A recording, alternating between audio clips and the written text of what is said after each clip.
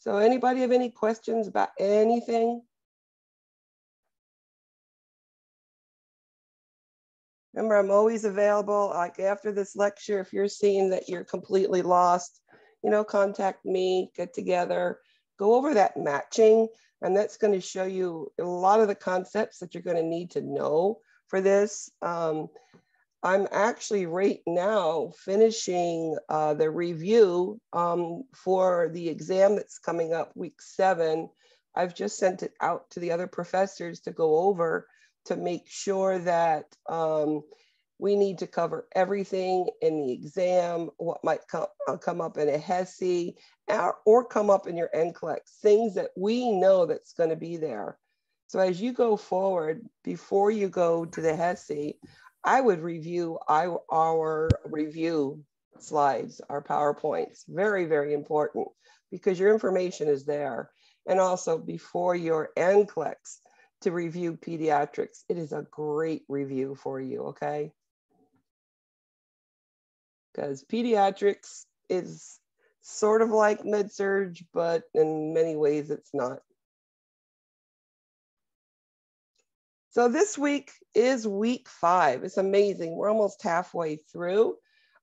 This week is quiz 3 and discussion questions.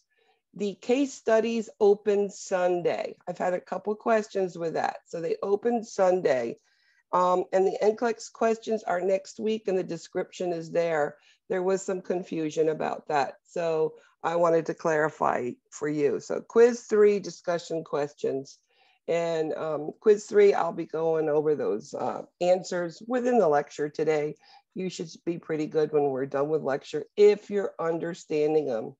The Cahoots does a lot of repeats on it, asking things different ways because there are some concepts regarding, for instance, a PDA, what is it and how does blood flow and what happens, et cetera, et cetera. I'm going to ask a lot of questions to try to have you really understand. So got a lot of cameras off today. Is everybody driving today or doesn't want me to look at them? What's happening?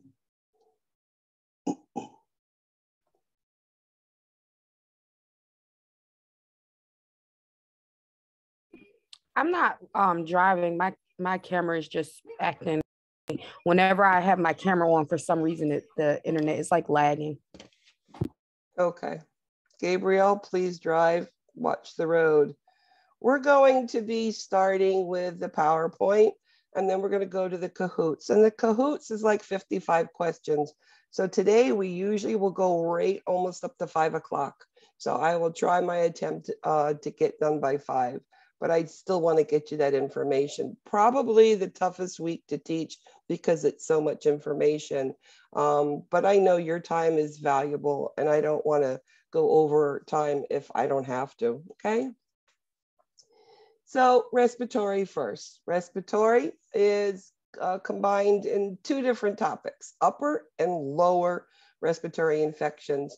Upper respiratory infections are the most common, has to do with something in the throat. Even ears is considered upper respiratory because of the mucus that comes. And then lower is usually we consider like a pneumonia, whether it's aspiration pneumonia or just consolidation pneumonia.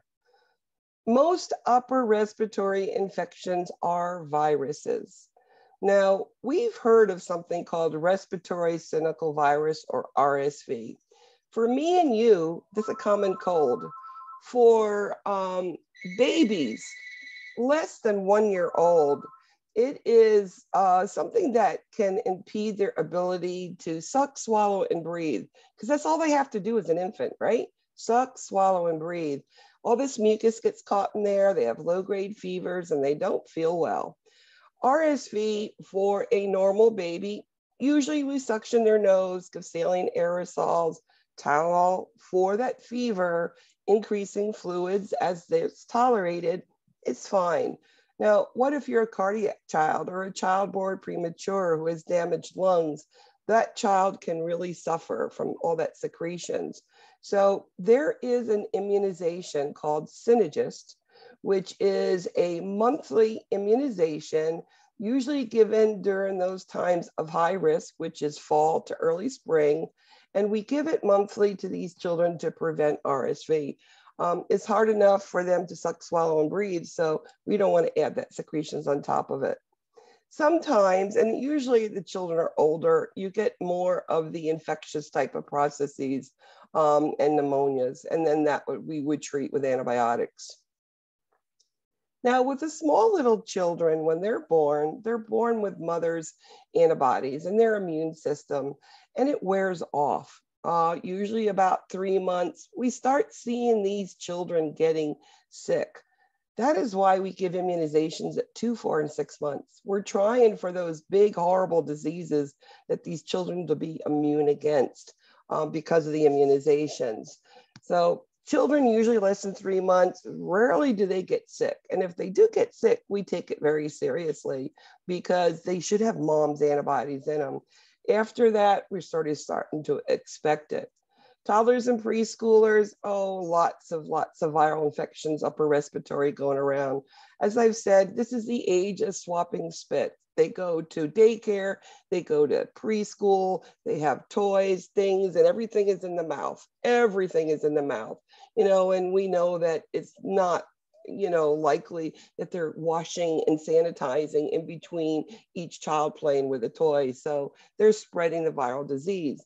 Now you're saying, well, that's not good. Well, actually, the child now is building up an immune system against that disease. So by the time they get to school age, you're most likely just going to get the bacterial infections. A lot of times those upper respiratory infections will decrease because as we get the immunizations, as we get these diseases, we build up an immunity. So your immunity does increase with age. Now, part of upper respiratory infections is ear infections. A lot of mucus sits in the nose, and we know there's these short, small, little areas, and the area of least resistance is the inner ear. And that inner ear gets really full of secretions, and it causes a lot of pain. With ear infections, we'll treat them with antibiotics because they are an infection. And don't forget to give these children something for pain. Children older than 6 months, I sort of recommend it is the ibuprofen. Ibuprofen has like that anti-inflammatory in it that acetaminophen doesn't, and it really helps with decreasing the pain. What happens when a child has decreased pain and no fever? They're going to be up, running around and drinking, which that's what we need. We need those extra fluids in. So what are you going to see in a child with an upper respiratory infection? Well, you will see most likely a little fever, from low all the way up to 105. And it doesn't matter where that fever is, we'll still just treat it. Remember, once you have a fever, the chances of that seizure or life-threatening have decreased. It's that quick rate of rise which causes those febrile seizures. Children who have a fever, don't feel well, will sit down, lay down, they won't eat, they may vomit once because of all the mucus that's going in there, and they just don't feel well. Again, we treat these children, we want to increase fluids. We want them to eat because nutrition is so important. So medicating them for fever can help keep that fever down, keep that kid up and running around and drinking. So what is our goal with respiratory infections? Well, we want them to breathe easier and we want them to be able to rest. That's why we give them the antipyretics. Preventing that spread of infection is important. Washing hands, teaching children as they get older. That fever down, of course, because fever's down, they will have plenty of fluids and they'll eat. When the fever goes up, they don't want anything. And again, these children want their hugs and comfort. As I said, otitis media is because of those small, short little connections. And we can treat them just with antibiotics. But let's say your child is getting more than 4 or 5 infections a year. At that point, they'll say, well, we need to do some sort of surgical intervention. And that's just putting tubes in the ears. And that just releases the pressure in there. And hopefully that will prevent any sort of accumulation of fluid in there. As I said, nursing care of a child with an ear infection is to help the pain. They already have an infection. So it's not spreading infection or preventing it. They have it. It's taking care of them. And that's making sure that they're comfortable and teaching the parents how to finish the entire prescription of antibiotic. Infectious mononucleosis is also called a kissing disease. It's what I always knew it as. It's a herpes-like Epstein-Barr virus. And what you see is a sore throat, really tired, extreme fatigue, and aches and pains everywhere. Also, if you felt, you might feel the liver or the spleen swollen. Now, infectious mononucleosis, it's known as, oh, it's just kissing disease. Well, let me give you a little case history of how this is usually diagnosed, because it's extremely difficult to diagnose. And it is a viral disease, okay? It's Epstein-Barr virus. So a child will present with a sore throat, fever, goes to the doctor's office. They're going to do a strep test. It's negative, probably a flu test or RSV test, and it's negative. Send them home. Say, oh, it's just a viral pharyngitis, and Tylenol, Motrin, and rest. Oh, 5-6 days go by and the kid's still sick. They might go back to the doctor or go to urgent care or ER, and they say, well, okay, well, still, we've checked again for strep. We checked again for RSV or the flu, still not. But let's start an antibiotic just to be sure. Kid's still sick. So now we're up to about 10 days out. Kid at that time usually says, my doctor don't know what he's doing. Let me go to the emergency room. In the emergency room, we will hear this case study, what's going on, and say, we are suspecting now that this is mono. So we draw blood. We will do a CBC, looking for that white cell count elevated, that's bacterial, or they'll be looking for a mono spot test. So the mono spot test comes back positive. So our job as a nurse is to teach these families and the child about precautions. Now, as I said, your liver or spleen can be swollen. Now, if we have some contact with the abdomen, roughhousing with your brothers and sisters or playing sports and the abdomen's not protected, this spleen can burst. So here, case study, something that happened to me. 9-year-old boy came in with his father, same case history, what I said, positive mono. Told him to protect his belly, no PE for 3 weeks. He had to get cleared through his pediatrician and to protect his belly. 1 week later, I'm now the primary trauma nurse. So any trauma comes in, it's my responsibility.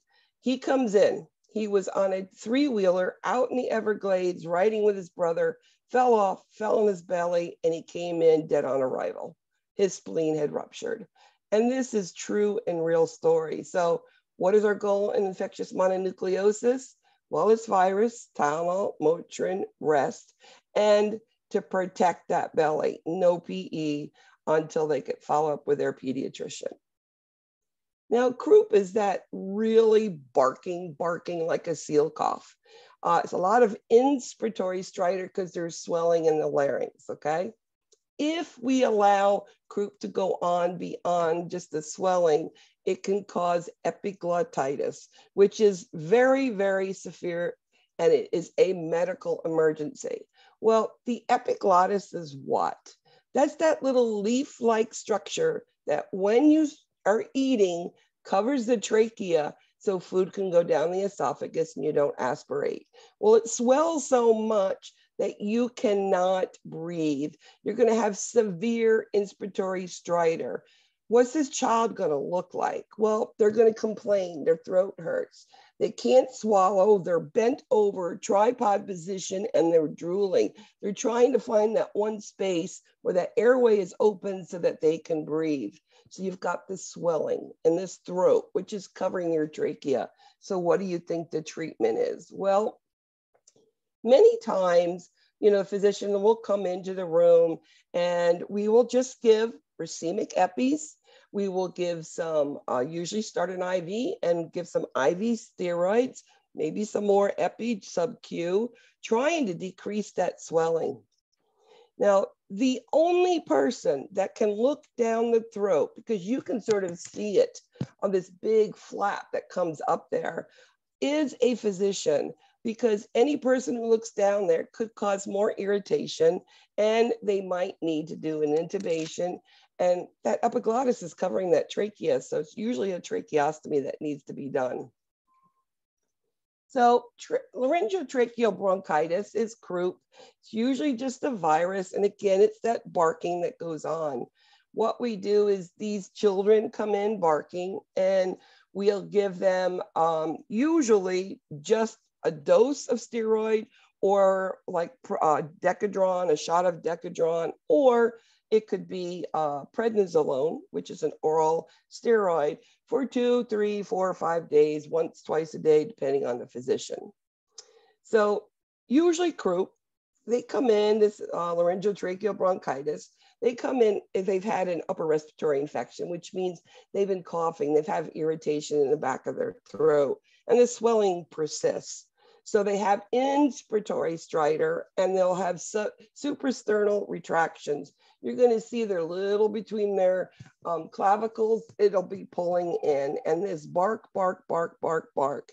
So if we don't treat this, it will continue to swell. They'll go to respiratory acidosis, and they could stop breathing on you. So our goal with airway, with this, respiratory condition, is keep the airway open. And how do we do that? Well, we're going to be giving steroids to decrease the inflammation. We'll give racemic epi aerosols, which goes right into where that swelling is. We will, of course, if it persists, we need to keep this child hydrated. Now, a child with epiglottitis, nothing's going in that mouth because they can't breathe. Any patient, adult, children, don't matter. If you have severe respiratory distress, you're not going to give anything by mouth. They can barely breathe. So this child will get an IV intravenously. Some of the croup children, they're still breathing, they're running around, they're not really that bad yet. Of course, we can give them something oral. We'll also give this little tent nebulized mask oxygen, and that moisture with a little bit of oxygen just eases the way that they do breathe. As I said, RSV, it's also called bronchiolitis, synonymous in their name. It doesn't matter if you call it bronchiolitis or RSV. As I said, it goes from fall, winter into early spring. And there is a little nose swab that we do take. We try to clear those secretions out and just have them breathe. Usually before feeds, we will, take and suction them out. Again, those children that are more compromised, cardiac, premature, cystic fibrosis, doesn't matter, we'll be giving a Synergist vaccine once a month for those times of high risk. Then we have pneumonias. Pneumonias are something in the lungs, usually the lobes. Remember, there's 5 lobes of the lung.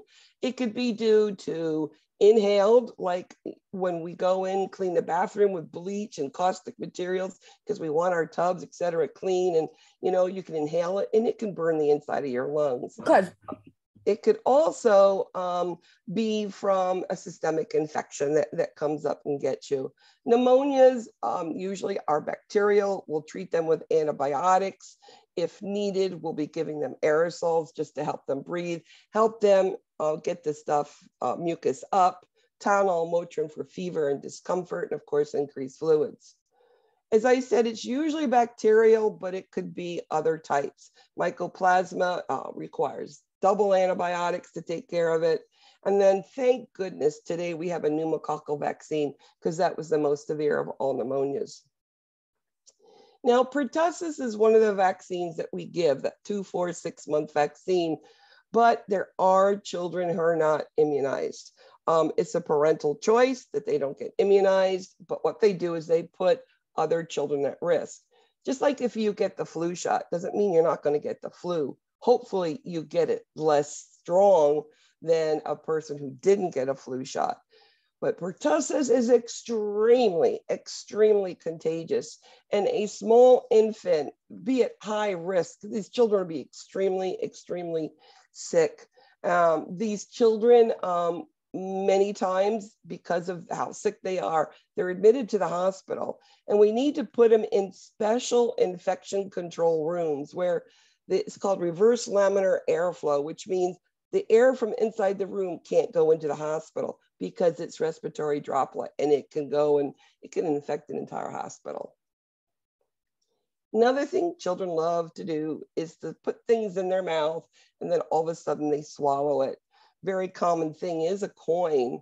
Now, I wish it was the dime or even a penny, but most of the time it's usually a quarter, and it's stuck exactly between the clavicles. It causes pain for that child. It hurts. They can barely talk, and then they're drooling. They can't swallow, and that's usually when they tell the parent, I swallowed a quarter. And there it is. So what do we do for this child? Well, usually it's in the esophagus. Usually it gets down to that point and doesn't go into the trachea, hopefully. I've seen other cases of French fries in the trachea, but usually the coin goes in the esophagus. And how do we get that out? Well, years ago, we'd go to the OR, they do bronchoscopy, take these little claws, go down, pull it, and get it out. That requires an overnight hospital visit and an OR visit, you know, and it's really not needed. So what do they do today? The first time I saw it working in the emergency room, I was like, that actually works really well. They take a Foley catheter with a balloon on the end. They put it down the mouth, past where the coin is, blow up the balloon, sitting on the surgeon's lap usually, and they lean them forward and they pull it out. They usually vomit up some mucus and the coin pops on the floor. And I can't tell you how many times I said, I've already got my gloves on, it's my quarter. And the kid jumps to the floor and says, nope, it's mine. And it literally takes their mind off of what just happened to them. They're usually monitored for a couple hours afterwards to make sure there's no swelling, their airway's good, and they're sent home. Conversely, like I said, sometimes it can go down the trachea. I had a child, 3-year-old, swallowed a French fry and it went into his trachea, occluded his airway, was rescued into the hospital. He ended up on ECMO, which is a machine to oxygenate blood, and the kid didn't make it. 3 days later, he did die. So aspiration is a big deal for young children. We diagnose it by X-ray. We can see what's going on. Our goal is to maintain airway and to oxygenate, whether it is with oxygen, performing a trach, intubate, or this ECMO that we put them on. So our goal with foreign body aspiration is to monitor their respiratory status, their breath sounds, and monitoring O2 saturations. Now, pneumonias, as I said, could be due to aspiration. A lot of times in the infant, it's due to reflux. So how do we prevent reflux? Well, when you have a child with reflux, first of all, teaching a parent how to burp a child the best they can, sitting them up afterwards, hopefully that will work. Well, some children are a little bit more stubborn and need some more. Many times it's just taking formula or breast milk and putting a little bit of rice cereal in it. Now, rice cereal has no nutritional value because we know you don't give foods till 6 months for an infant because they can't absorb it. You'll see it in their stools, but what does it do? It thickens the formula or breast milk to hold it down. Then with the burping and positioning after feeds, they usually do well because they can go aspirate it, reflux up and aspirate it into their lungs, which is our prevention. And then of course, you know, I've always loved Johnson & Johnson baby powder. I think it smells good, but today we don't use it on our babies because the powder in the air could go in their lungs and cause an aspiration risk. Another respiratory condition is something called acute respiratory distress syndrome. It's when the lungs get injured, damaged quite a bit. I live in South Florida, and what happens a lot is these near drowning episodes. So we found many children were at the bottom of the pool. Somebody yelled, call 911. Somebody jumped in, brought the kid up, was able to revive them. By the time rescue came, the kid was fine running around the pool.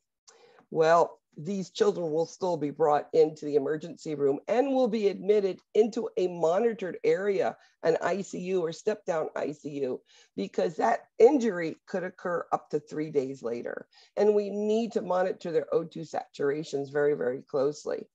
Another way it can occur is due to overwhelming sepsis. The lungs just can't handle it. Or could be trauma, could be pneumothoraxes. Adolescents, drug overdoses can occur. And as I said, near drowning, because that can up to 72 hours later. How do we treat ARDS? Well, this lung is damaged. It is stiff. It don't want to work. So we need to paralyze, sedate, intubate these children. We need to do aggressive pulmonary care to get those lungs moving and really good antibiotics. But these children are hard to maintain any sort of saturations, and a lot of them still die, even with aggressive care, even going on this ECMO like I talked about. Many times they are 1 nurse to 1 patient ratio because they're that ill. Asthma is a common childhood illness that even many adults have asthma, and it's basically a hyperresponsiveness of the bronchia, and it swells. And what happens is you can get air in, but you'll have a prolonged expiratory phase trying to get that air out. Usually asthma is due to some sort of allergen. It could be grass, it could be a cat, could be a dog, it could be anything, could be dust. So once we determine that a child has asthma, and it usually doesn't occur till about 2 years old, where we've seen a couple little asthma attacks, what we'll do is we'll do pulmonary functions when they're well. And we will see how well their lungs are working.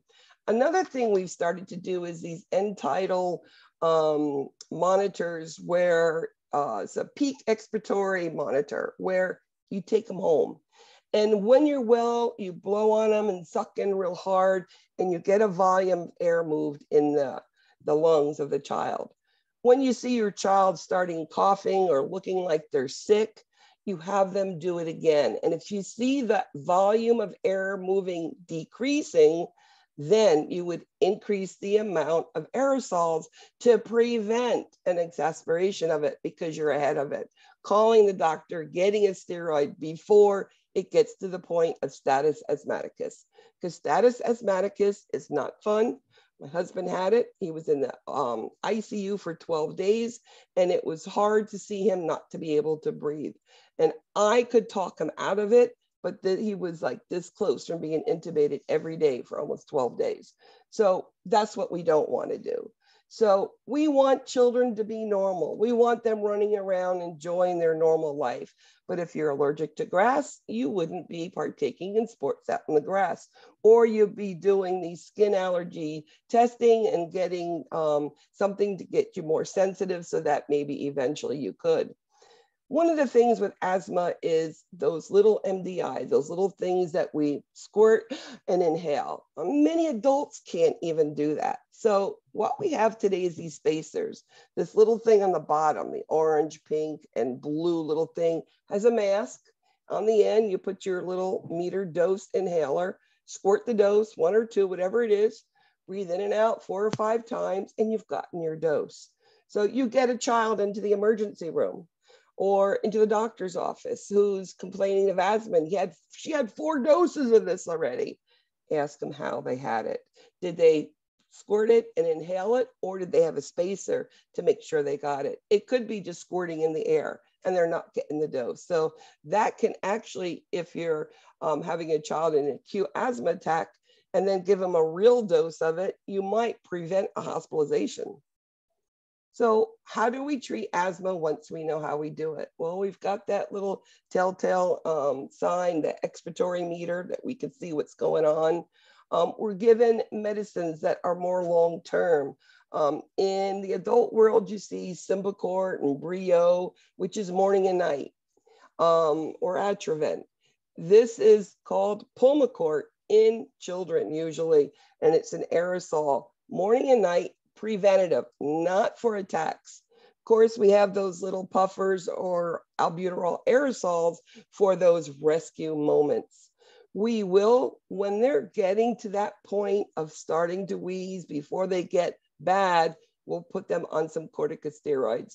And there's something called Singulair montelukast that we give at nighttime. It's like a Claritin for asthma. It's the only way to describe it. And they're giving them to younger children, age of 2 now they're giving it. So now we're going to go into cardiac. And cardiac is not like adults in most ways. Most of these conditions are congenital heart defects, which means baby is born with it. So these congenital heart defects we're going to go into. Although, just like adults, we can have acquired. Could be due to infection. Many of the infections are viral infections that attack the heart and cause, cardiomyopathy. Myopathy means big, floppy, not working muscle of the heart. That's all that means. It could be due to autoimmune. Lupus attacks the heart, right? So it could be that. It could be due to the environment, in the air, what's going on, or it could be due to the family tendencies. Now, if you do not remember how to trace a drop of blood in the name of things in the heart, something you must review. So we know that the left side of the heart, the left ventricle, is that big pumping action of the heart. So there's a lot of pressure pushing blood out there, right? And then it goes all around the body, and then it just gets back to the right atrium. So the right atrium, right side pressure is a little lower than the left side. That makes something important as we're going to go talk about pressures. Now, garden hose is what I consider the blood and congenital heart defects. When you have a kink somewhere or something can't get through or it's narrowed, what's going to happen? Think of what happens to a garden hose. All right, let's look at that aorta that comes up the aortic arch and it goes down and there's that little arrow there. What if that was kinked and narrowed? A stenotic area called a coarctation of an aorta. Think about the blood needs to go down, but down it's not getting all the blood it should get. So what would you see down below? Well, decreased or no pulses, the dorsalis pedis or posterior tibial, or what you would see is lower blood pressures in the lower extremities. Now that blood has to go somewhere. All of it can't go down, so some of it's going back. Goes back up the aorta, and then it goes up those 3 little vessels which go up to the head. Now, some coarctations of the aorta are not found at birth. They're found later on. And these are sometimes young children, 3, 4 years old. Now, this is extra flow going to the head. So what symptoms would you see? You might see headaches. You might see nosebleeds from the amount of blood that's going to the upper head. Well, everything doesn't go up there. It still is going to go back down into the left ventricle, up the left atrium. And what happens? The lung is a place of least resistance and it just fills up. So now you're in congestive heart failure. What is a child going to look with a coarctation of the aorta that was undiagnosed, who's now 3 months old? This child, his heart's working so hard to try to get blood around, but it's fighting against resistance. That left ventricle is going to be stretched and cardiac output's going to be decreased. The birth weight, probably that's all they weigh now because they're burning calories like crazy to move things around. The fluid is built up in the lungs, so now you're dyspneic, tachycardic, you're retracting, the coloring of the child is dusky, all because of a little kink in the aorta. So what would you see with a child that's not newborn, that we didn't know was going to be a cardiac? It's like that little girl I'm talking about, the coarctation of the aorta. So she was poor feeding, she was tachypneic tachycardia, failure to thrive because she can't eat, she tires out so quickly. Plus she's burning calories like crazy. The activity intolerance, because of course they're tired, they're not getting nutrition, so cognitive delays, right? Because nutrition does help the brain form. Sometimes we know because of mom or the family, but sometimes we do not know, depending on how in depth they went during pregnancy. So on visual appearance, what are you going to see? Well, of course, this child is going to be skinny. This child color is not going to be good. Sometimes you see the retractions in the chest looking that way. Actually, if you feel the chest, sometimes you feel a buzzing going on in there because of all the secretions that are going on in the lungs. And you're going to see them working hard to breathe. Clubbing, you're not going to see till later on. And that's usually more of a cyanotic heart defect that we're going to go into that, you know, O2 saturations can't be normal. The chest, when you listen to it, you're going to hear murmurs. You're going to see abdominal breathing. You're going to see sometimes decreased pulses, whether or not a coarctation doesn't matter, because the heart's can't beat as well as it should, and blood's not circulating the way it should. Usually you'll see a child more tachycardic because, again, the heart's trying to oxygenate. The body's saying, hey, I got to do something. And of course, murmurs. So what do? Suspected cardiac child. Well, the first thing we do is we hook them up to an EKG and do a 12 lead just to see cardiac rhythm, seeing what's going on. And we can actually see hypertrophy or a stretched ventricle, either on the right or the left side, doesn't matter. Just these big things in different leads of the heart. Once we do an echo and we determine there's some sort of cardiac problem, prepare that family for a cardiac catheterization. We need to know what's going on with that child. So we do a diagnostic, find out what's happening. We also can do interventional cardiac caths, and that's when we're doing something to help the child. We actually can stop ASD and VSDs with this little device. You put it in, it's like a little plate, and the other side's a plate, and it goes on the right side and left side, and it covers it. In fact, Dr. Burke at Nicholas Children was the first one to be able to do that on small children, which helped children not get open heart surgery because they could cover the hole that way. And then there's electrophysiology studies. These are for those children who have tachydysrhythmias. It just means every now and then the heart speeds up. And that means somewhere in that right atrium is saying, you know, I need to beat faster. And all of a sudden it starts to tack, tack, tack, tack, tack, tack, tack. So what they do is they go in with a cardiac cath with a laser and they zap that area and stop it.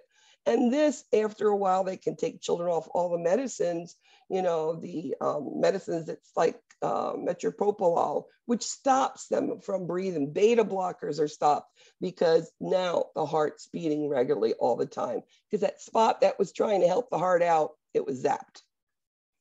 So as a nurse taking care of a child, pre-op and post-op, cardiac catheterization is important. Well, pre-op is the teaching older children, telling them, you will be in bed for 24 hours. You cannot get out of bed. You will have a dressing on your right groin. They put big catheters in there, and we don't want the clot to pop off, and we do not want you to bleed. We will tell them not to bend their right leg, and we will tell them not to put it on pillows. They will be able to eat and drink normally. Sometimes this dressing, which is really tight, might also have a sandbag on the older children, not on the infants, but older children. They will, on admission back now from the cardiac cath, number one thing, priority to check is that dressing. You can imagine a femoral artery on an infant, how big that is. And if that clot pops off, they can bleed out quite fast. So making sure that dressing is dry and intact is number one. Then you'll be checking pulses. If they're a little decreased due to irritation, due to the catheters used, you document it. And then you tell the next nurse coming on, there's slightly decreased pulses so that they know what your original assessment is. We also will be doing blood glucose levels because sometimes they get some D5W, some sugar, elevated glucoses, or it might be low because they didn't get any glucose. So monitoring blood glucose levels is done also. So vital signs, checking pulses, dressing number one, they can have the head of the bed elevated slowly. They will get fluids, they can eat or drink, but they cannot get out of bed, and they need to keep that pressure dressing on their groin for 24 hours. Congenital heart defects. You know, there's more congenital heart defects than I ever realized, and I started to understand that. I worked 10 years in the cardiac ICU at Nicholas Children's Hospital, and one of my most favorite of all experiences. I love my cardiac kids. The thing is, the problem and the hard part is that many of these children do die. And it is one of the major causes of death in the first year of life after the little tiny little premature babies.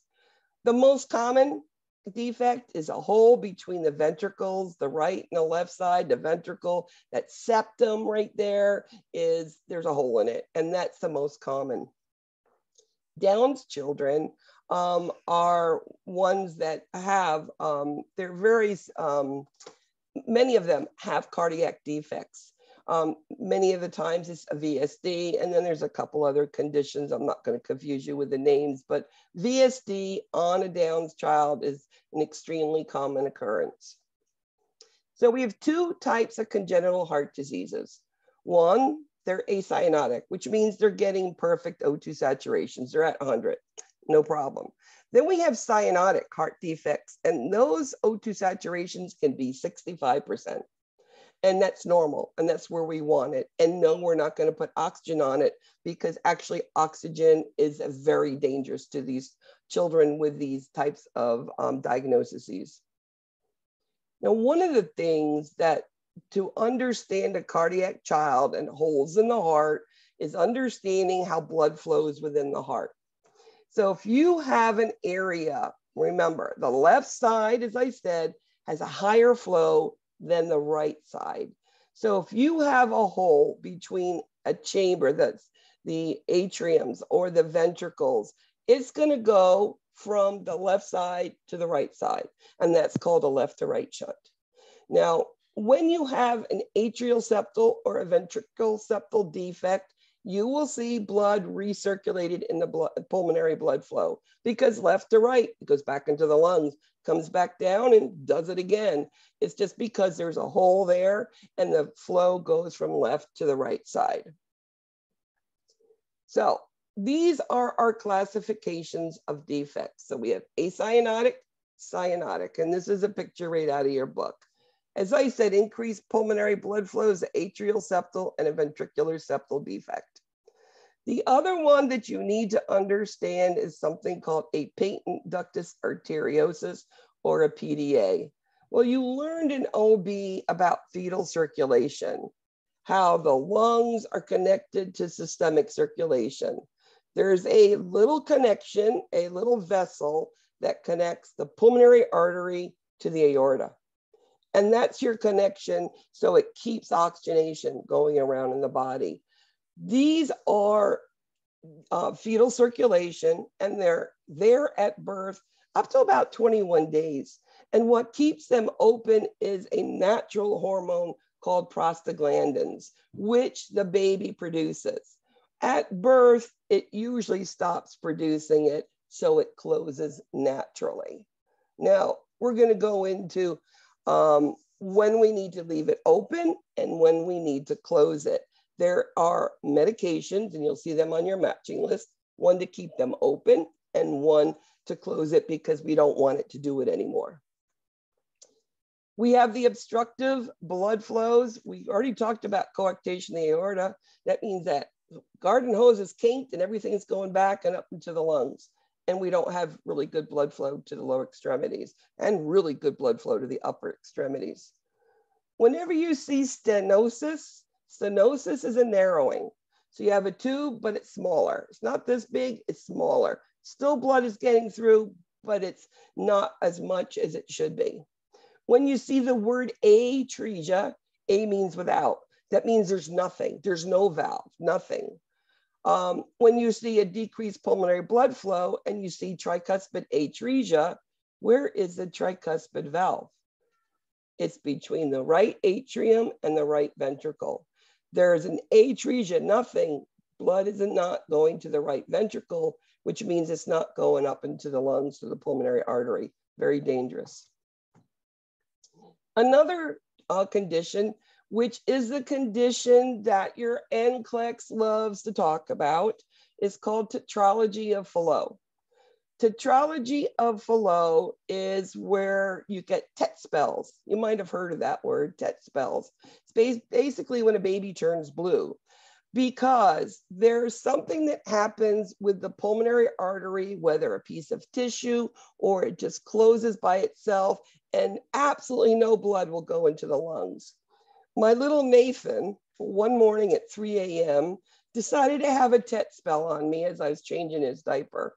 He went from O2 sats of 100 down to 10 in about 15 seconds. So what did I do? As a nurse, what I do, because you can't wait for a doc to come because they're minutes, and 4 minutes, without oxygen is what you don't want to do. So in an infant, it's knee to chest. So it's either this way, or if they're on the side, you take your knees immediately. And what does that do? They take the pressure in the chest and the pressure in the abdomen. When you push it together, it forces the chest to pop open and let that pulmonary artery now get blood. And usually it works, okay? In older children, they just sit down and squat on the floor. They just sit on their feet and does the same thing, because there are some older children with tetralogy that they don't know, or they don't want to repair it yet. And then they just sit down. It's just an automatic thing for them. Now, mixed blood flows, again, cyanotic, is something called transposition of the great arteries. What that is the aorta is connected to the lungs and the pulmonary artery is connected to the body. So you have systemic blood flow and you have pulmonic blood flow, and they're not mixing. So we need to mix blood. So how do we mix blood as a fetus? We have a patent ductus arteriosus. This is the time where we need to make sure that that heart, that body, gets the oxygen it needs. And to connect it to get oxygen, we need to keep that PDA open. And there's a medicine, just like what the natural hormone is, called prostaglandins. It helps with cardiac output, and it helps that child to oxygenate.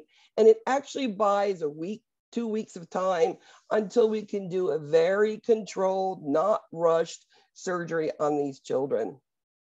The other condition I'll mention is a hypoplastic left heart syndrome. Remember, hypoplastic means thick, which means muscles not working, and it's a left ventricle. Now, very rare. It is one of the most devastating heart conditions, just like your tricuspid atresia. It's called a half a heart because you don't have a pump and you can't get your oxygen for the tricuspid atresia. Both of these require that PDA to keep open, and it's a continuous drip of prostaglandins given to the child until we can fix the heart. So somehow we can make oxygen go to the body.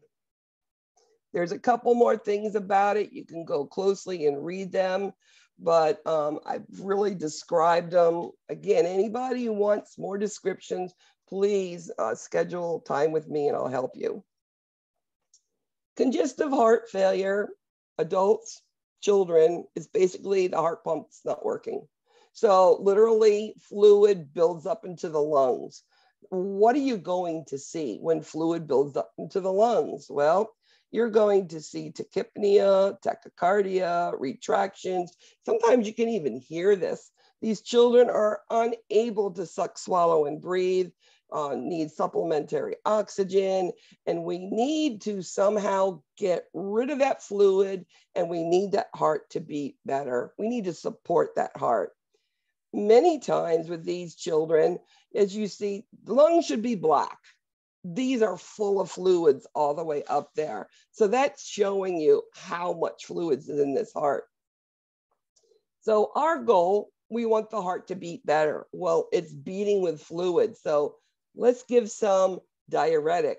Furosemide is given very well. We are going to monitor these children. Intake, output, important. How do we measure output on an infant? Now, we're not going to have a Foley catheter, and there's no need for it. They don't believe in it. Well, it is a port for infection. So we measure diapers. How do we measure diapers for output? Well, a size 1 diaper weighs 30 grams. You take a diaper off an infant, it weighs 60 grams. You know, 30 minus 60, this child's had 30 mLs of output. So gram per ml is how we do these things, okay? So we measure it. Another thing we do is we monitor their weights, daily weights. Now, they should be losing some, but if they're gaining some, maintaining, we know something's going on. A child who has a history of congestive heart failure, we will know that there's a problem starting when we start seeing a decrease in urine output. If they're not putting out urine the way they should, that means they're collecting it. So this is a child, the parents need to be taught, those diapers aren't what you want them to be, the output's decreasing, call the physician. Usually they'll give an extra dose of your diuretic. Many of these children go home on digoxin and furosemide. Now, how are you going to teach a parent about an infant and dig toxicity? Well, we'll measure a heart rate, right? So infants, we need to know what a normal heart rate is. So normal heart rate could be 140 to 160. Well, what if your heart rate was 90 and they're on digoxin? Well, bells should go off. You need to tell the physician, hold the dose, and do a dig level. Well, what if the heart rate was basically normal and the kids started retching and vomiting? Another clue. They're not going to see the yellow dots and halos, but you will see them with the vomiting. It's probably the biggest clue to dig toxicity in infants, because that's all really that you can see. So again, we need to improve cardiac function by decreasing the fluids, give them something to help the heart beat better. We want them to breathe easier so that they can eat better. During the acute phase of congestive heart failure, they're probably going to be giving tube feedings to this child, whether oral gastric, nasal gastric tube, something with feedings so the child can rest, let the heart rest during this time. We will be doing things to get rid of those fluids on these children and monitoring it with I and O and daily weights. These parents need to know why and what you're doing so that if they get these kids home, these things happen, they can take care of them before it becomes a big problem. Now, as I said, a lot of these children have cyanotic heart defects where their O2 saturations, even through some of these like hypoplastic left heart, get 3-stage surgeries, 3 big surgeries, one at birth, one about 8 months, and one about 2 to 3 years old. Big cardiac open heart surgeries. And their O2 sats, if we get them to 90, we're really happy. So the body is this great machine and says, okay, your O2 saturations aren't where we want it. So where is oxygen carried in the body? Through red blood cells. So what does the body do? Oh, let me produce more red blood cells. That causes something called polycythemia, an increase in red blood cells because the body's trying to help. Now, there's no more oxygen. The O2 saturations aren't going to go up, but what you're going to see is these small children with hemoglobin hematocrits high. Now, normally 14 and 42 is normal. You might see 18 and 54, 19, and it's crazy how high it can get. This blood, you'll see it dark, dark, dark red. And that's because the body is overproducing red blood cells. As we get older with these congenital heart defects, This is the clubbing that you will see, the picture that you're seeing right here. So these families, remember, many of these conditions are lifelong conditions. You really need to help these parents, you know, adjust to what's going on. Remember, many of these are children that are just born, they're newborn. So you have mothers who are hormonal, many who's had C-sections who now have to get out of their hospital, come over to the children's hospital or a different area in the hospital to go see their child. So they're exhausted, they're in pain, and they're hormonal. So letting that mother understand what's going on, helping them, educating them, explaining why you're measuring diapers, what you're listening to lungs, and help them understand what's going to be happening to their child. Because on admission, you as a nurse are planning for discharge. Doesn't matter if it's an infant or it's an adult, that's just normal. And helping the mother to bond with these children. Many times these children are so ill when they come as newborns that they can't be held right away. So I would have these mothers comb their hair, help me change a diaper, maybe rub a little lotion, just to help this mother bond with the child. Endocarditis, adults, children, doesn't matter. It's an infection of the inner lining of the heart. And of course, any procedures, they need prophylaxis. Now, in pediatrics, there are two conditions due to a streptococcal pharyngitis that wasn't treated or not completely treated. And what happens with rheumatic fever is a couple weeks after the strep throat, this child's going to start complaining of joint pain, fever, sore throat, just not feeling well. A little rash you're going to see on these child. Now, the first question when we start, and sometimes there is something called chorea, which is an unequal gait, and even sometimes they fall. And usually that's what brings them in to find out what's going on. If we get a child looking like that, one of the first questions is, has your child been sick lately? And if you hear that they have had a sore throat a couple weeks ago, you can sort of gather that's probably rheumatic fever. Now, if this continues and goes on and not treated for, a month or two, it could permanently cause valve damage. And usually the mitral valve gets hit really, really hard. So rheumatic fever, rheumatic heart disease is due to an undertreated or not treating strep pharyngitis. Years ago, we didn't check children for cholesterol, but now we realize that children do get high cholesterol, and we're going to treat them just like adults. Make sure they take their medicine, make sure that they watch their diet, and to follow them closely. Children get all sorts of dysrhythmias, slow, fast, or irregular. I've seen children as young as 12, 14 months get pacemakers put in because their SA node isn't beaten good enough. I told you the tachydysrhythmias, usually those eventually as the kid gets older, we will do some sort of cardiac cath and we'll zap the area to try to help them. And then PVCs, placing them on medications to help them. Pulmonary artery hypertension is when the lungs are damaged and they tighten up and doesn't allow oxygen and carbon dioxide to exchange. These are usually due to some problem in the heart that has caused this in children, and these children are very short of breath. I've seen children with pulmonary artery hypertension that are on these infusions continuously that they have to carry with them, and it helps them breathe. And basically the cure is double lung transplant. Cardiomyopathy, big stretch, floppy heart that's not working. As I said, it could be due to familiar, it could be due to that viral infection, metabolic, collagen vascular, something happened and that heart just got swelled up. And usually, again, the heart just doesn't work well, even with medication, so they end up with a transplant.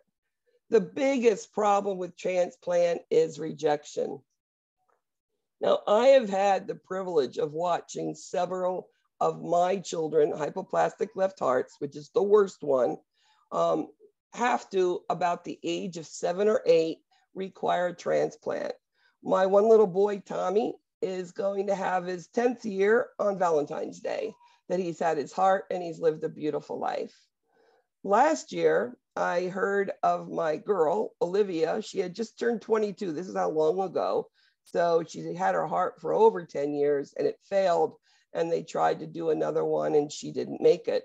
But what was really beautiful about it is how the mother sent me a message and said that because of the way I taught her and Olivia as they were growing, you know, with this heart condition, they were teaching the new nurses, the young nurses, of those tricks that Boop used to always do for her. So it's still warm and dear to my heart. We never checked younger children for hypertension. So now we are checking ages 2 and up to make sure, because young children do get high blood pressure. And we know that high blood pressure untreated can cause a lot of things, especially, you know, hurting the kidneys. And then there's a condition called Kawasaki disease. Kawasaki disease is a viral condition. It is an acute systemic vascularitis. They say unknown, but usually it's, you know, the upper respiratory, been sick for a while, given antibiotics, nothing works, you know, almost like your mononucleosis type thing. And then all of a sudden you start seeing their palms like peeling or swelling a little bit, their soles of their feet, their palms of their hand. And then they get these big red eyes, like glow in the dark red eyes, strawberry tongue, and then a fine rash. Now, the rheumatic fever is this big erythema type of rash. In Kawasaki, it's a tiny little fine rash all over the place. Our biggest concern with Kawasaki disease is because it really affects the vasculature. We're worried about the coronary arteries. And many of these times, let's go untreated, it can have a bulging or an aneurysm. And if the aneurysm blows, you know, there's not a good outcome. How do we treat Kawasaki disease? Well, this is the only disease in a child that we will give aspirin to. These children are given IVIG, which is intravenous immunoglobulins, usually for about a month, and they're given aspirin. Now, why do they give aspirin? Well, this is a vascularitis. There's little micro clots going on there. So it helps prevent clots, and it's also an anti-inflammatory. And the IVIG boosts the immune system to help the child fight the disease. Once they're done with Kawasaki, they're not going to get it again. I've never seen a double case of it. And actually, they do really well if caught soon enough. Children, infants, premature, doesn't matter. Any of them go in shock. What do you see with shock? All of a sudden, the blood pressure be low, you can't get it up, and the heart rate tries to compensate by being really, really tacky. Some children can compensate it, some don't. Usually, a shock in children is due to overwhelming sepsis, an infection. They get so overwhelmed with infection, they go into shock. So I have a question now.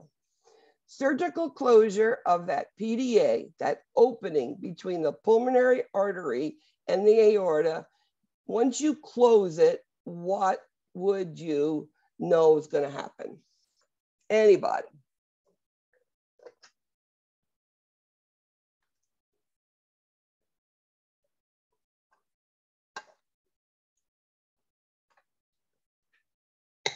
Nobody? Is it D?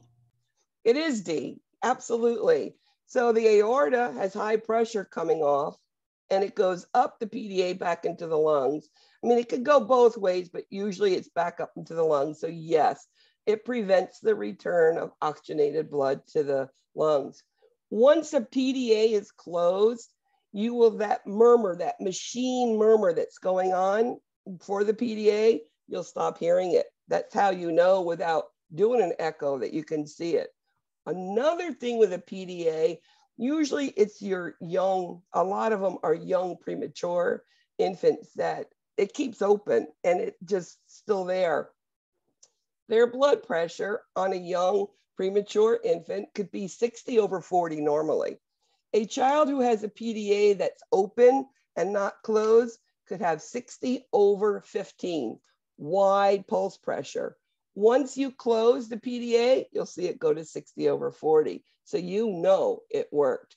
Now, if we're not doing a surgical closure of a PDA, we can do a by medicine closure. And it is closed by a medicine called indomethacin. Indomethacin is an NSAID, but we give an IV. We can do it, give it up to 3 times. And again, as we're giving it, we hear the murmur go away, the pulse pressure narrow. We know the indomethacin is working.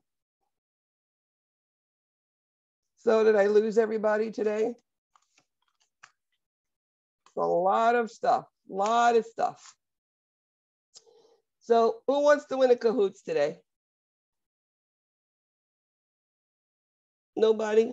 I really like the Kahoots. Good. It's a good reinforcement of what we've just gone over. As I said, the Kahoots are really good. They give a lot of information and it's helpful for the test too. Yeah, it sure is. They're good for the test, they're good for the HESI, and they're good for your NCLEX. I try to do things to help y'all. Hold on, let me get it working. So nobody wants to win today. That's what I've heard. No, it's not what I want.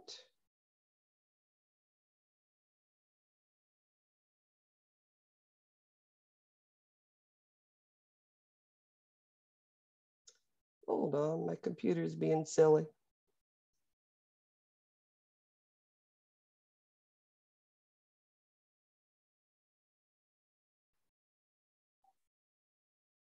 My husband's grandson just came over from North Carolina. So if you hear crying in the background, that's who it is. Come on, hurry up and load.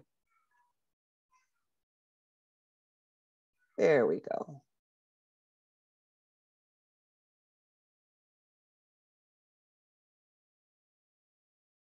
I think he's going to be 2 pretty soon.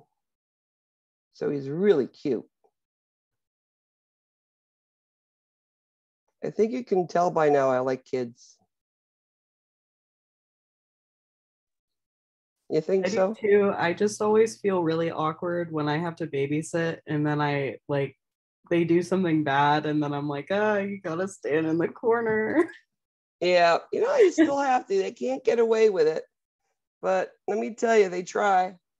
I feel like they know that I'm like awkward every time I try. Oh, they know I'm a wuss. My 5-year-old grandson, Christian, when he comes over, he'll come to me for things when mom and dad says no. I'm like, yeah, I'm not going against mom and dad. Sorry, I know. But here, have some of this. Right, I feel the same way. I love it. That's what grandma's supposed to do.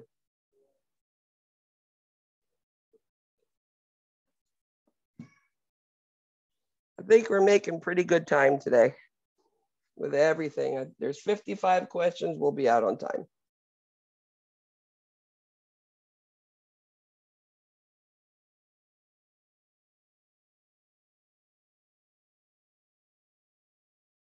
Only 4 people playing today. Oh wait, give me a minute. I tried to go on my phone, but my Wi-Fi is really bad, so I've just connected to my hotspot. Okay.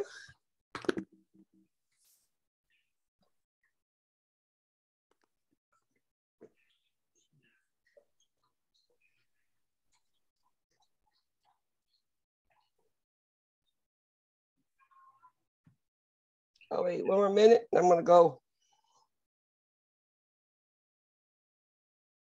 You have the number, Sam? Yeah, I got it. Okay. Let's start her up. Respiratory and cardiac. A lot of repetition. Try to keep up with it. A majority of upper respiratory infections are caused by what?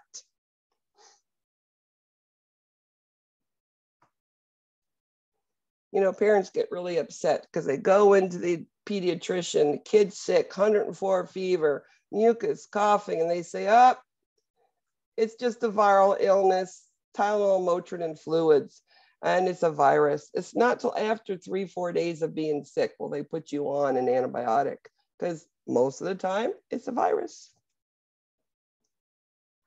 Multi-select. What would you suspect if a child has a dry, bothersome cough that keeps them awake at night? Actually, it's not a multi-select. It's actually a one question answer. It was miscued. I'm sorry, I forgot to change it. I changed it and changed it wrong. Dry, bothersome cough that keeps them awake at night. Usually there's a history of a upper respiratory. It's bronchitis. Have you ever had bronchitis? All you do is cough, cough, cough, especially at night. And what they'll do is they'll give you cough medicine to try to suppress it. It is not croup. Croup is, you'll be barking all the time, but bronchitis is that inflammation in the bronchus, and you'll see it's mostly at night that you'll see that dry, horrible cough, keeping that kid awake. The preventative immunization for RSV is what?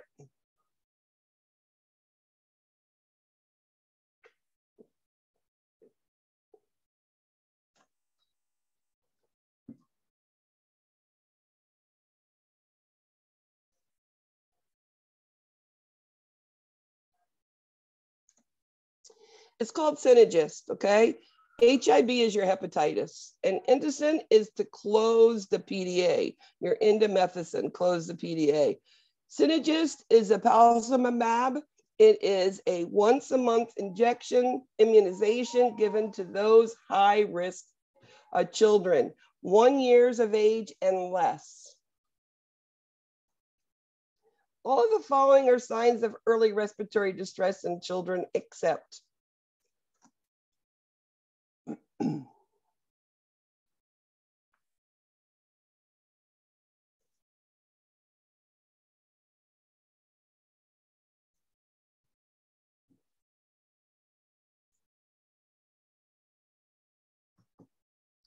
so in respiratory distress, tachypnea, tachycardic, retracting, diaphoretic, decreased capillary refill too, because you're just trying to breathe so hard.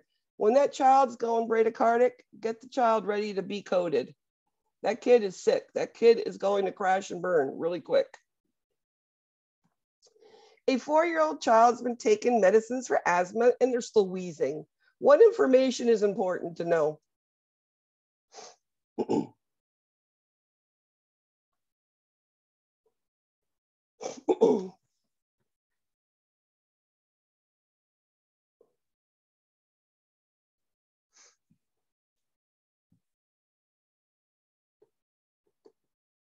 So if you have a child that they're taking medicine, it's not working, find out how they're taking the medicines.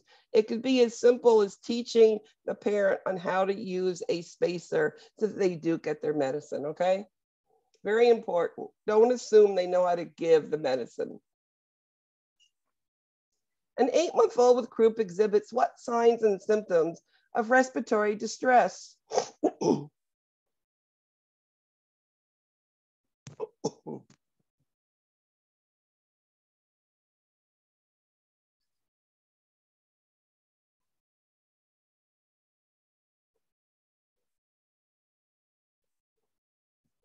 So in an 8-month-old, you are not going to see a pulse rate of 88. It's going to be higher.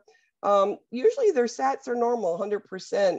Their heart rate of 140 is not specific to croup, but you're going to see respiratory distress, substernal retractions, restlessness. When it's going there, think, what is respiratory? What are you going to see? Signs and symptoms of asthma include all except.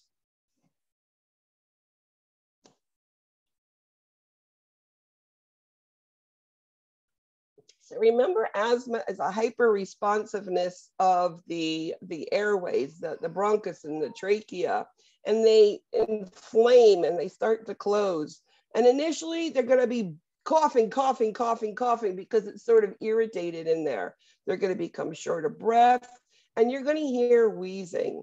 And what you're going to hear is a prolonged expiratory phase, because you can get air in, but you can't get it out. You might hear at the end of a breath a little, and that's all you're going to hear sometimes in the lungs. It becomes that tight in there. Signs and symptoms of congenital heart disease include all except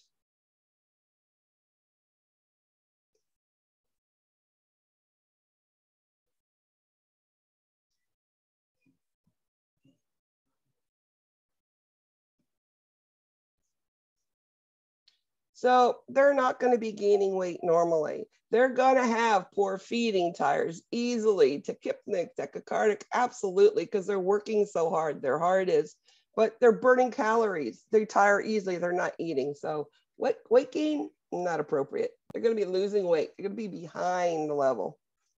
What should you not do to children diagnosed with croup or epiglottitis?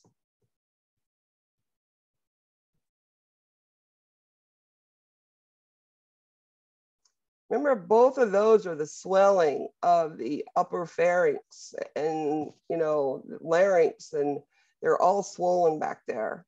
So you don't want to go back there and create more swelling because they're barely breathing as it is. Only somebody who'll intubate or do a trach should be opening that mouth and looking.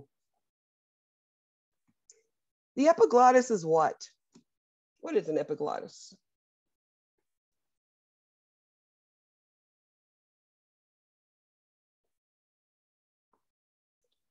It's a leaf-like cartilage that covers the trachea when you swallow to prevent aspiration.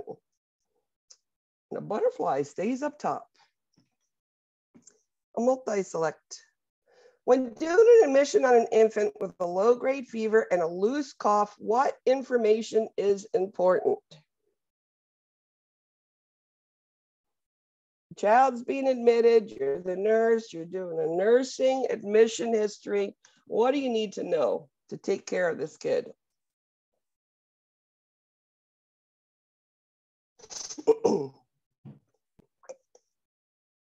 So APGARs aren't as important.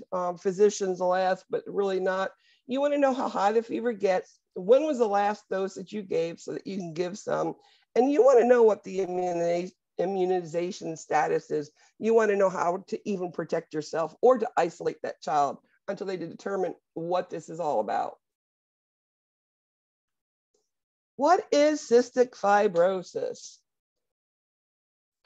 Now, cystic fibrosis is this mucus which collects in the lungs and the small intestines, and it's an inability to process food and requires intensive nursing care and for the family to also. Cystic fibrosis is at birth. It is usually familiar. If one child has it in a family, possibility another. And it requires enzymes to digest food. And it also requires intense chest physical therapy. What is the greatest risk for an infant having a cardiac catheterization?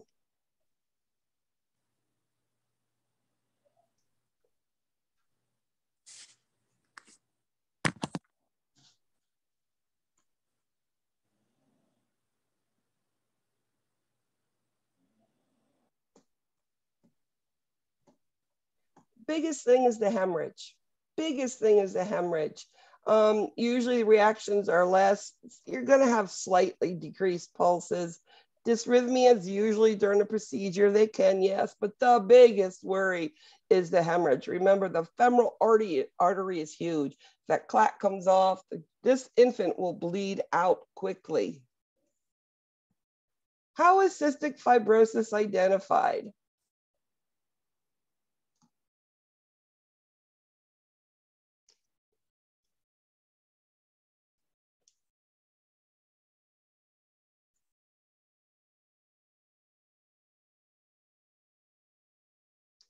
So cystic fibrosis, if there's not a familiar history with it, you will do something called a sweat test.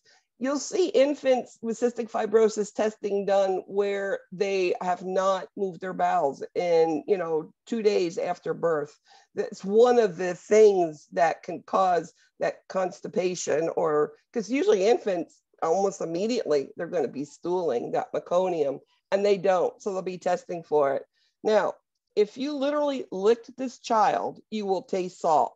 Now, I'm not telling you ever to lick another child's baby, but if you did, they lose so much salt. These children require the salt shaker for dinner. These kids can have it. They're going to get high protein meals. They're going to be getting high caloric meals to help them, along with their pancreatase enzymes with every meal. A multi-select. What is included in the plan of care for a child with cystic fibrosis?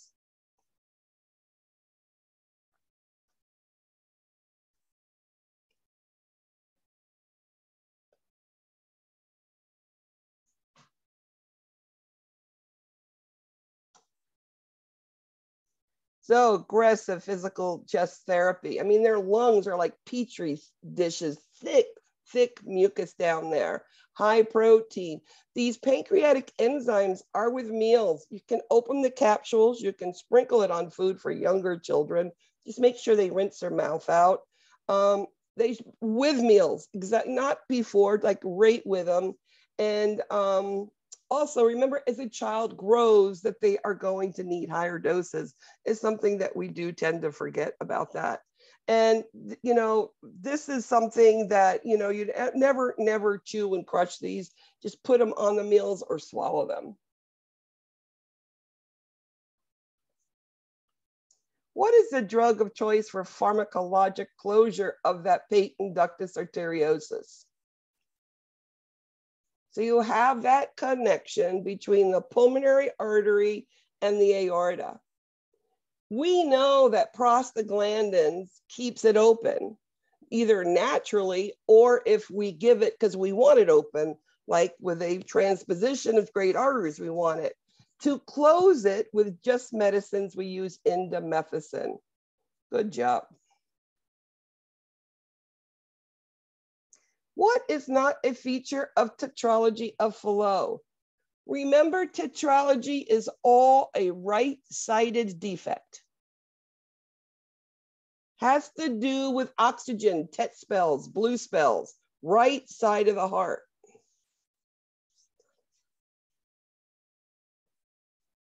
So aortic stenosis is on the left side, has nothing to do with it. You're going to see that pulmonary artery is going to have some narrowing. You're going to see a hole between the ventricle septums called a ventricular septal defect. You will see, because when that pulmonary artery closes, that right ventricle is going to swell because blood can't go up, so it collects and stretch it. And the other little thing you'll see is sometimes the aorta, it's called overriding aorta, will push over a little bit. So there's 4 different things with a tetralogy child. What medication would you hold for an infant that is vomiting and has a 98, 88, 32 TPR?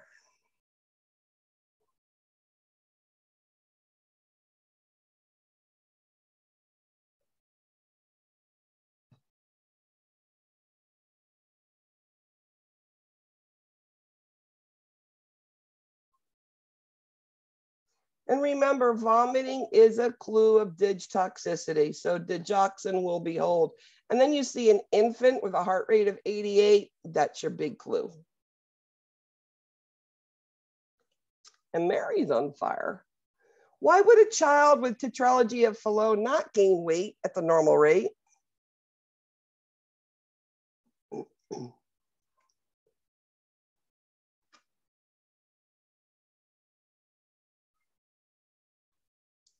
And it has to do with the inadequate oxygenation. There's no energy and they're not going to eat. Plus the heart is working hard, burning calories. Very good. All are examples of cyanotic heart murmurs, except which one? It's not a truncus. I didn't go over that. You don't need to know all of them. There are a lot more conditions that I could tell you about. I'm not doing that to you.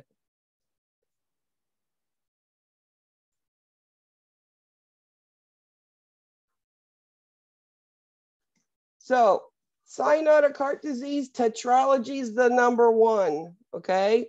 Tricuspid atresia means there's no opening between the right and left ventricle. How's the blood going into the pulmonary artery, into the lungs? It's not. Aortic stenosis is just a narrowing of when the blood goes out to the body. That is not cyanotic. And truncus, I'm not talking to you about. That's not it. Don't want to confuse you.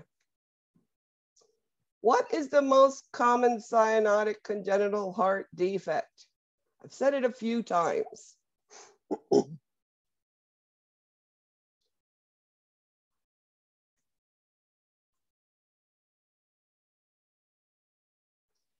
Tetralogy of flow. A PDA oxygenates. It keeps the body oxygenated. It's fetal circulation. It puts the pulmonary artery to the aorta. It gives the body oxygen. So that is not cyanotic. The tetralogy is. It's when blood can't go to the lungs. O2 sats from 100 to 10 in 15 seconds. Remember that. It happened to me. Nursing care following a cardiac catheterization.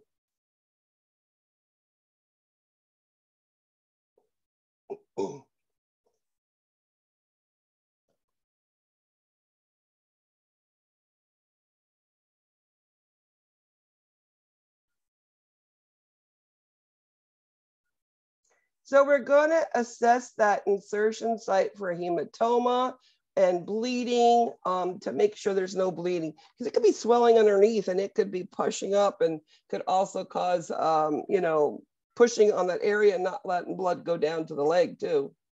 So hematoma, bleeding, big deals.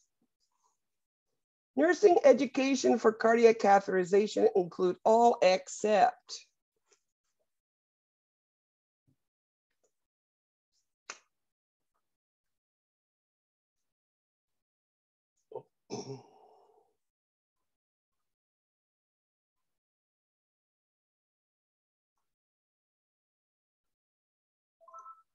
excellent. You cannot bend that leg. Good job.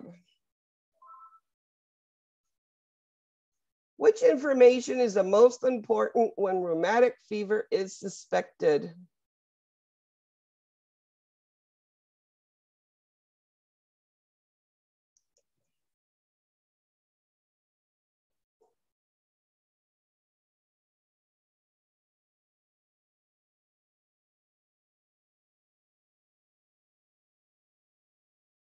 Remember, rheumatic fever is caused by pharyngitis, strep pharyngitis, undertreated or not treated. There's two conditions in pediatrics you'll see. This is the first one. Signs of shock in children include all of the following except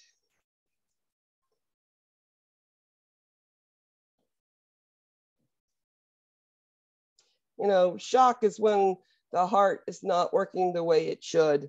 You're going to see decreased urine output. You're going to see poor capillary refill, tachycardia, hypotension. You're not going to see the blood pressure high. You're going to see it opposite. And if you're not getting oxygen, you're going to be in altered mental status and restlessness and all of those things because of hypoxemia, because it's just blood's not going where it should. And the butterfly went back to top. What is the treatment for Kawasaki disease? Remember, Kawasaki is systemic vascularitis. It's an inflammation of vessels, and we're most concerned about the coronary arteries because they can form aneurysms. So once we have a diagnosis of Kawasaki, the next thing we're going to do is an echocardiogram to make sure those coronary arteries okay. Yes, we give aspirin and IVIG. Aspirin, why? To prevent clots and for anti-inflammatory, and intravenous immunoglobulins to help boost the system's immune system. Which of the following best describes the pathophysiology of Kawasaki disease?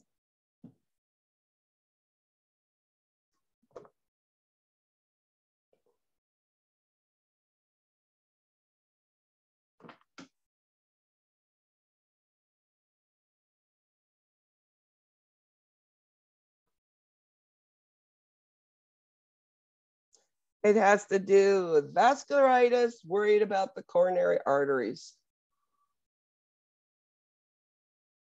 A multi-select. A clinical manifestation of Kawasaki is what? I think of Kawasaki, I think of a motorcycle.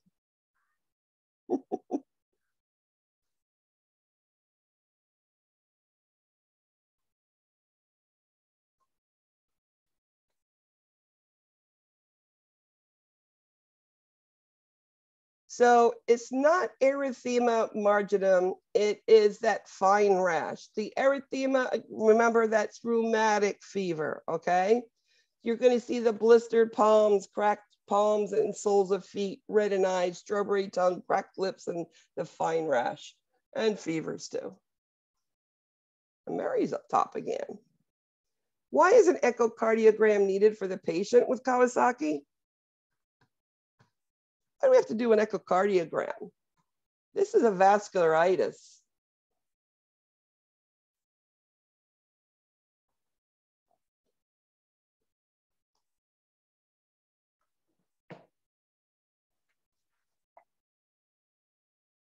So we know we want to identify any sort of coronary abnormalities. We want to make sure that there's no aneurysms going on. And if we find one, we need surgery now. Which of the following is the most common cause of shock in infant and children's? Remember, shock, decreased capillary refill, decreased urine output, tachycardia, hypotension, mental changes, restlessness.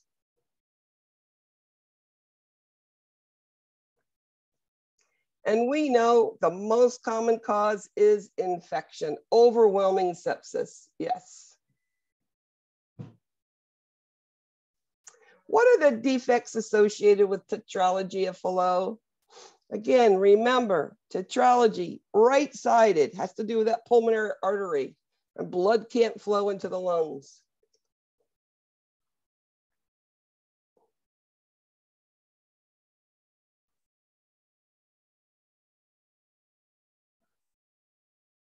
So it's the pulmonary artery stenosis, it's the VSD, the aorta, as I said, moves over, and then that right ventricle gets a little floppy because it gets stretched and the blood can't go up into the pulmonary artery. A young child tetralogy of Fallot may assume which position naturally when having a TET spell? Not all children are fixed as infants. Sometimes they're older.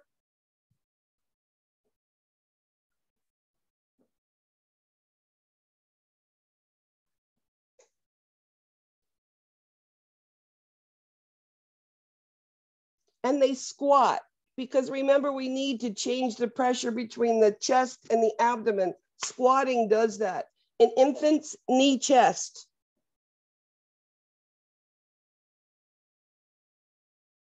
Transposition of the great arteries is what?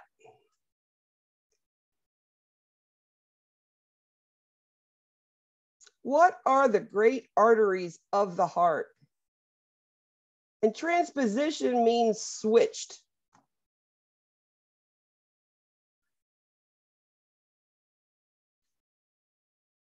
So the pulmonary artery is where the aorta should be, and the aorta is where the pulmonary artery should be. They are switched, which means you're not getting any oxygen around. So what do we need to keep this child alive?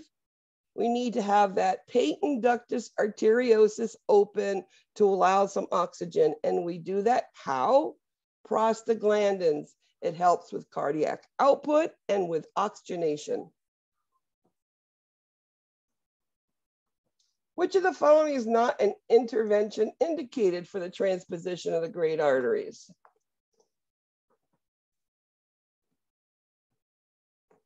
Remember, this child is not oxygenated. When that duct closes, there's no oxygenation. This child will die. So we need to do things pretty quick so that this child gets oxygen around. So oral anything is going to do nothing for this child. Nothing, okay? We want to put on the intravenous prostaglandins. Why? That helps keep the patent ductus arteriosus opening, which allows oxygen to go from the lungs to the body. There is a patent foramen ovale open at birth. It's normal. We go in and through a cardiac cath and we put a balloon and we punch a bigger hole. So now allow an exchange of right and left side. And the surgery, which is called to do this, to correct it, is called an arterial switch operation. These children do very well. It's a very complicated surgery, but once they get over this surgery, they do very, very, very well. A multi-select. Why is prostaglandins given to a child with transposition of the great arteries? Now, I just told you. Let me see if you got it.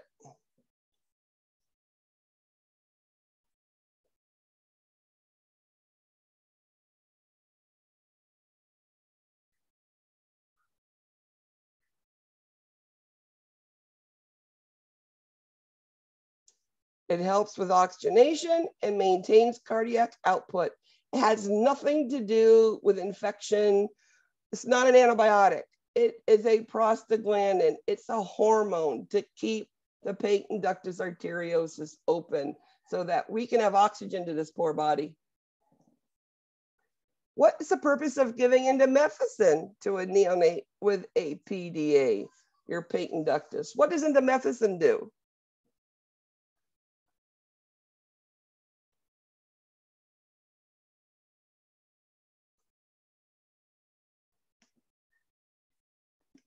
So when we have a duct open, that means the body's producing prostaglandins to keep it open because that's what you need. So the indomethacin says, okay, prostaglandin, that's enough. And then the duct closes because of that. Where is the patent ductus arteriosus?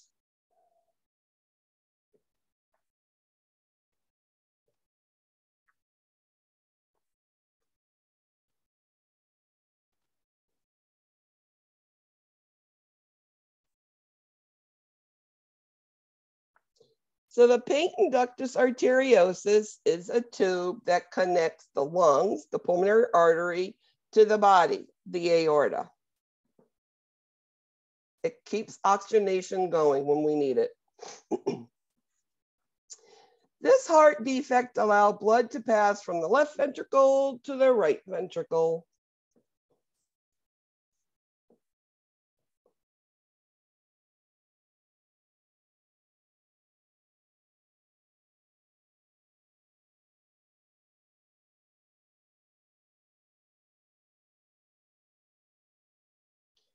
You know, between the ventricles or the atrium, there's a septum, which means it keeps them apart. When there's a hole between the ventricles, it's a ventricular septal defect. When there is a hole between the atrium, it's an atrial septal defect. And it allows oxygenated blood. You go back in and get reoxygenated because it goes from left to right shunt. Multi-select. What is a sign of dig toxicity in infants?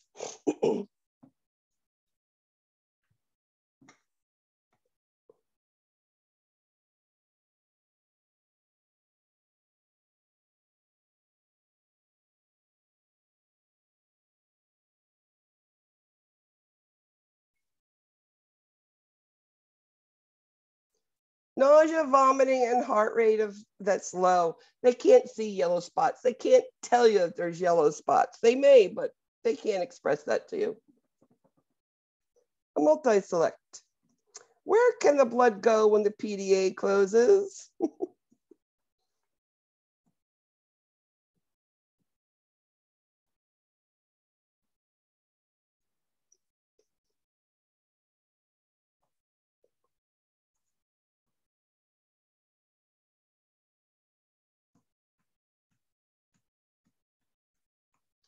It either stays in the body or stays in the lung. It's not going to do any switching across. It connects the pulmonary artery to the aorta. What is congestive heart failure? Doesn't matter if you're an adult or an infant child, congestive heart failure is congestive heart failure.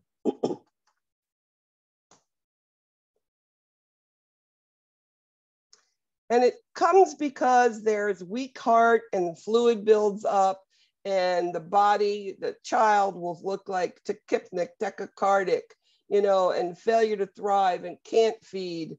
And we need to get rid of the fluid. We need to help the heart, and we need to do INO, and we need to daily weights and help that kid get better. So left-sided congestive heart failure causes rot. Think about my garden hose. That left ventricle's not working good. It's not pumping the way it should. So you're going to see all respiratory stuff, shortness of breath, fluid, coughing, yes.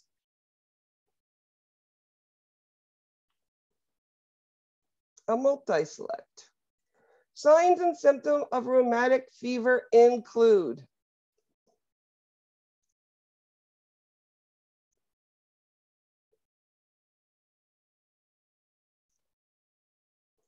now, the one good thing about rheumatic fever, once we determine what it is, we give a long-term antibiotic therapy. It could be 4 to 6 weeks. Even chorea, that gait and stuff will all dissipate. They'll all go away. And this is the erythema margitum rash, that big demarcated rash that you will see on them. And it will all go away as long as we caught it quick enough. After a heart transplant, what is the leading reason children die?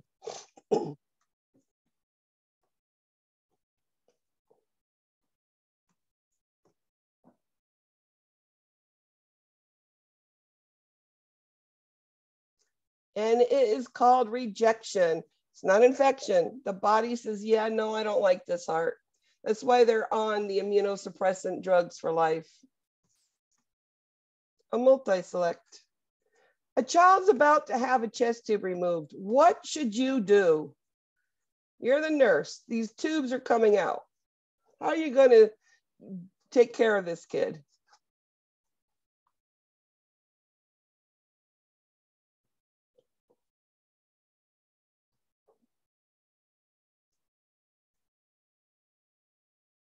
We're going to explain everything. We're going to have that kid sitting up. We don't want them laying down.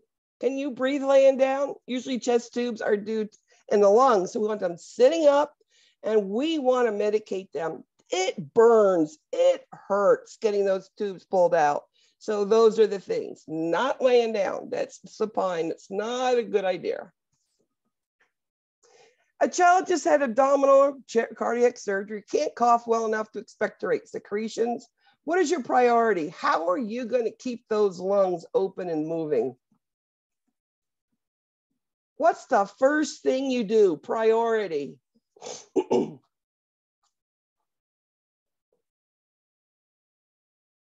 You're going to medicate him for pain. Then you're going to have them up, sitting in a chair, moving them, using incentive spirometry, and having them ambulate outside. But number one, medicate them. It hurts. If it hurts, nobody's going to do nothing.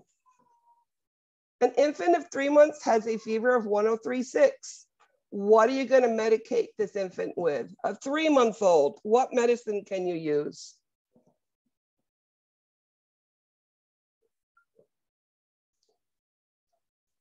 Tylenol only. You cannot give Motrin until an infant is 6 months old. So for the first 6 months of life, only Tylenol, acetaminophen. At 6 months old, you can alternate it. There's something to do with platelet aggregation and bleeding from the infant's blood being immature. So no Motrin until 6 months old. A newborn is assessed. They find very weak lower extremities. What should you assess next? What do you suspect? Very weak lower extremity pulses.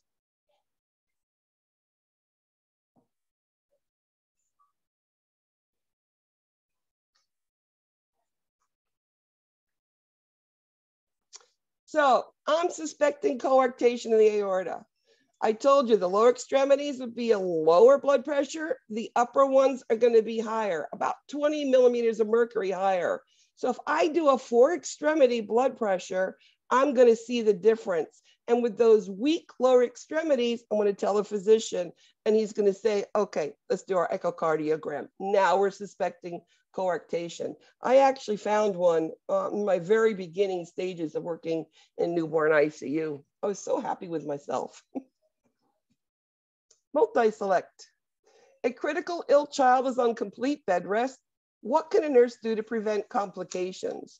Now, don't think because they're children, they don't have problems with their lungs or getting blood clots or even decubitus. They get them, okay? So how are we going to prevent those things?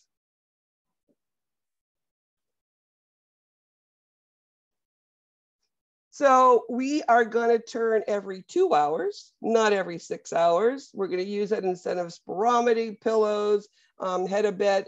Also, we're going to make sure that they have some sort of, if they're older and don't have diapers, some sort of like a chucks underneath them so that we can change them and keep them dry so we can prevent things like decubituses. Good job. A multi-select. How can oxygen be delivered that's easiest tolerated and accurately monitored for infants? Easiest tolerated and accurately monitored.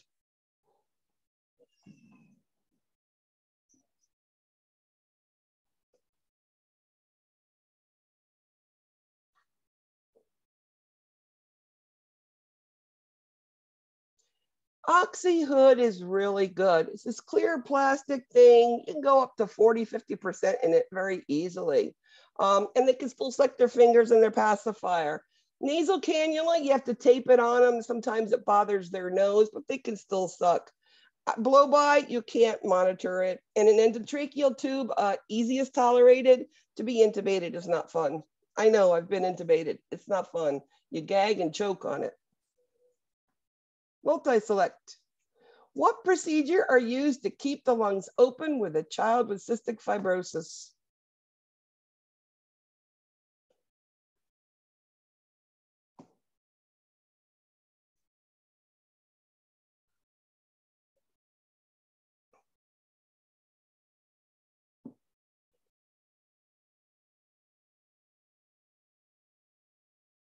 So deep breathe, cough, exercise, chest PT, and ambulating, not PRN, as much as we possibly can.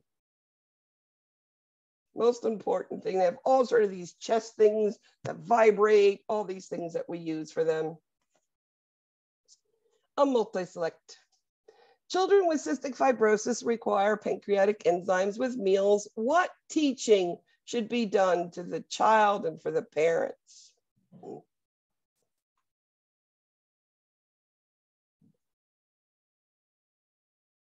There's actually an NCLEX question that you'll see, just like this.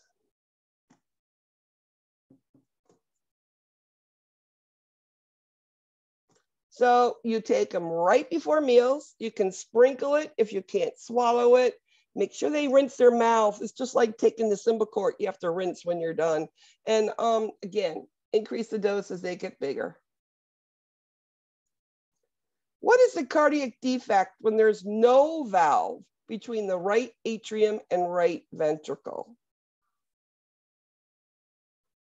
No valve between the right atrium and the right ventricle. What is the valve that's between the right atrium and the right ventricle? And it's your tricuspid valve. Remember, atresia, A without. Stenosis is a little narrowing, so that's open. Tetralogy has nothing to do with that opening. It's the pulmonic, and the VSD is there's a hole between the septum and the ventricles. What is the greatest risk factor for a newborn receiving a cardiac catheterization?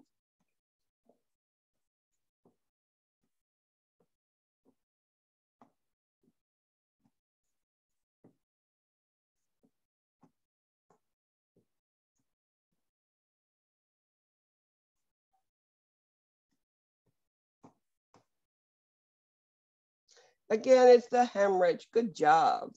Yes, I know there was a question like that earlier. And last question. When an infant is breathing fast, tires easily, and needs rest periods during feeding, what should you assess? What do you think is going on? Breathing fast, tires easy, needs rest periods. What do you think is going on there? And what should you assess? Breath sounds, breathing fast. It means something's going on in those lungs. And if they can't tires easily, they're not getting oxygen. So probably they're in congestive failure.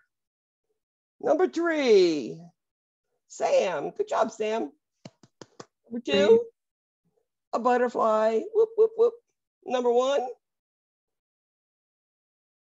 Mary. Good job, Mary. Number 4. Oh, we got the monkey see no evil and Leland. What I want you to do is sign your attendance attestations. Make sure that they get done so you don't forget. Remember, anybody who wants to meet with me, I am more than glad and willing to meet with you from the exam, about cardiac, respiratory, whatever you need. And if I can help you with anything, let me know. If not, thank you guys. You held on pretty good. That was a rough one. Take care, guys. Ms. Bogart, if I can stay on, that would be really great. Sure, not a problem. Did you just want me to wait until you were done with Mercedes? Sure. Okay, I can just stay on. It's okay, if she doesn't mind. If you want, I can leave and then come back. What do you want, Rach? I'm fine either way. It really doesn't There you matter to go. me. It's okay. Anybody else? Have a good day, Professor. You too, Mercedes. Thank you so much. Have a good day. You too, Mary.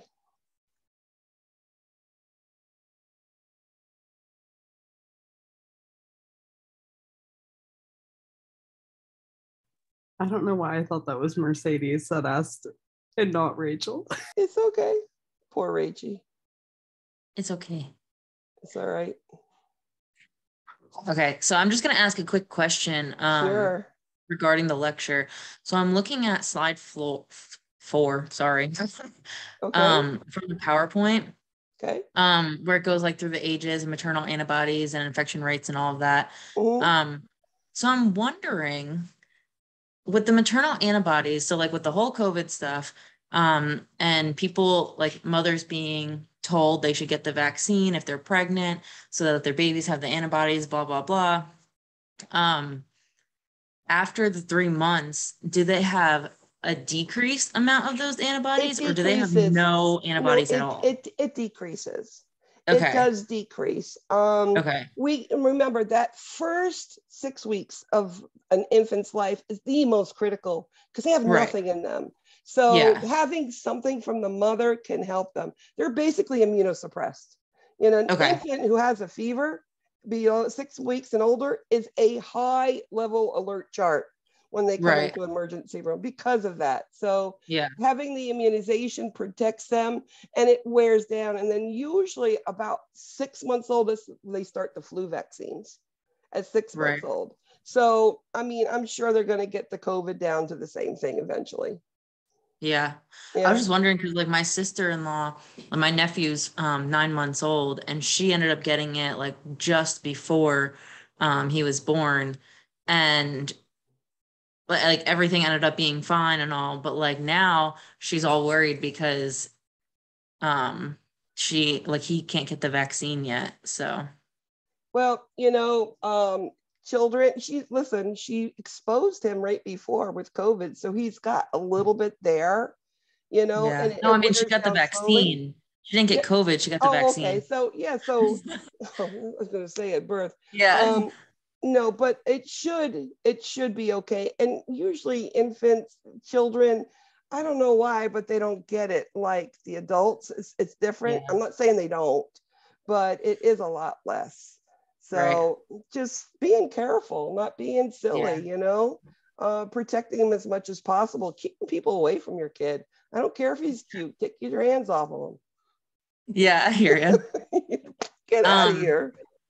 The other thing that I wanted to tell you was a couple weeks ago, I told you about my problem child at work, and how we were having problems with him and everything else. And I wanted to give you an update that he's doing a lot better.